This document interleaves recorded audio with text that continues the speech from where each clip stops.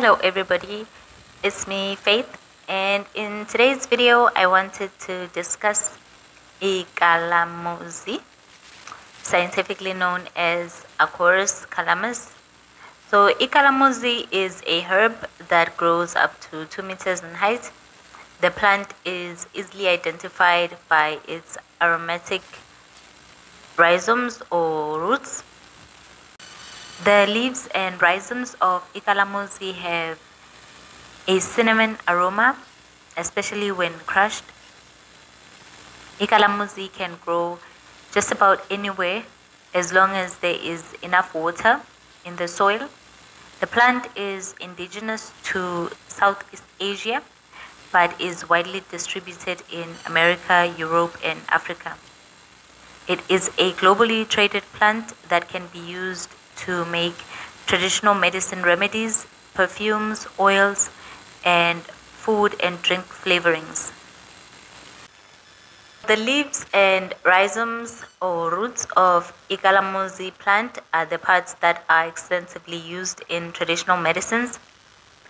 The rhizome of Ikalamuzi has been used in Chinese and Indian traditional medicine for almost 2,000 years. So this plant has a long history of use in not just India and China, but also in many systems of medicines. This includes Ayurveda, obviously Unani, Siddha, Chinese, Native American, Indonesian, Greek, as well as African traditional medicine.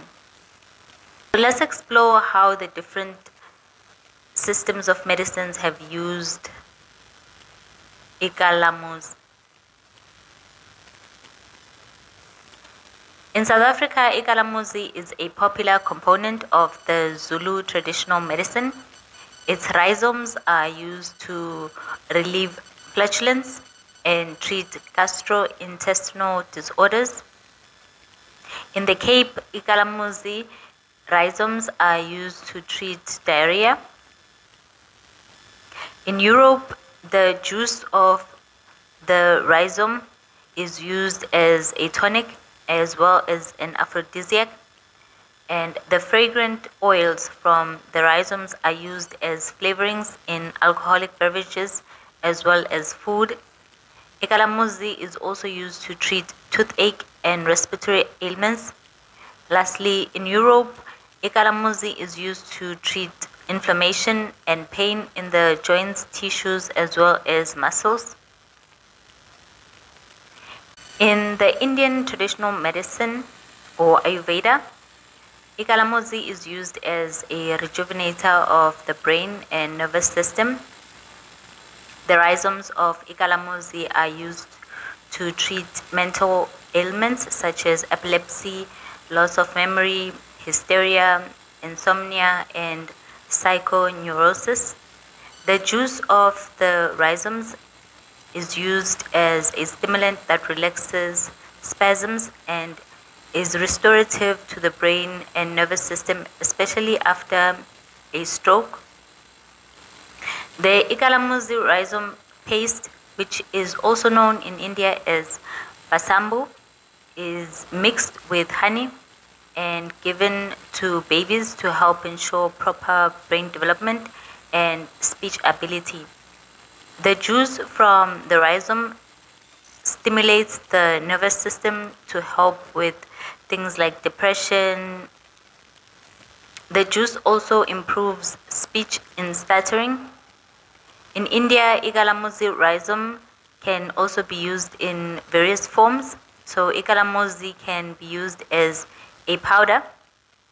It can be used as a balm. It can be used as enemas, as pills, as a tonic, as well as ghee.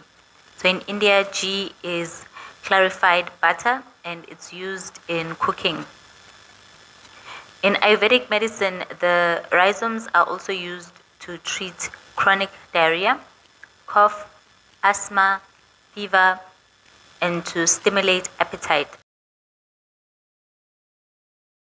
Native American tribes use Ikalamuzi as an anesthetic for tooth and headaches.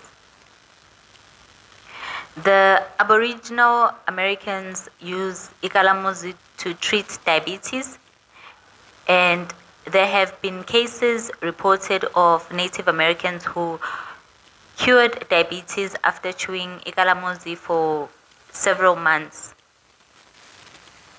In America and Indonesia, Ikalamuzi is used to treat gastrointestinal disorders such as diarrhea, colic pain, gas, bloating, and poor digestion. Ancient Chinese used Ikalamuzi to lessen swelling and for constipation.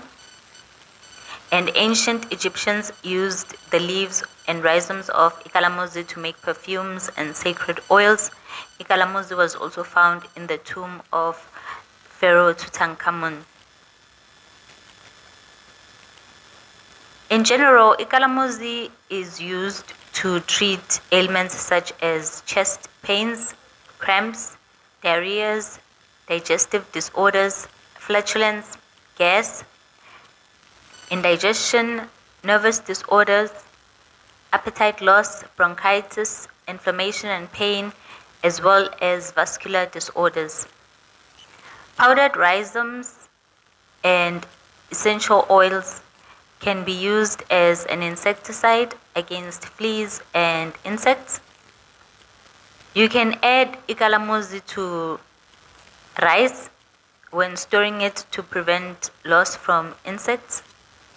If you chew tobacco or ufaka isnafe emlonyeni, like in between your teeth and your gums, and you want to quit doing that, you want to quit chewing tobacco, you can chew the rhizome of Ikalamuzi to kill the taste of tobacco. So it will help you quit. Ikalamuzi has such a long-standing history that it was even mentioned in Exodus 30 verse 23 in the Old Testament of the Bible. So that's it for this video. Thank you for listening. Enjoy the rest of your weekend and bye.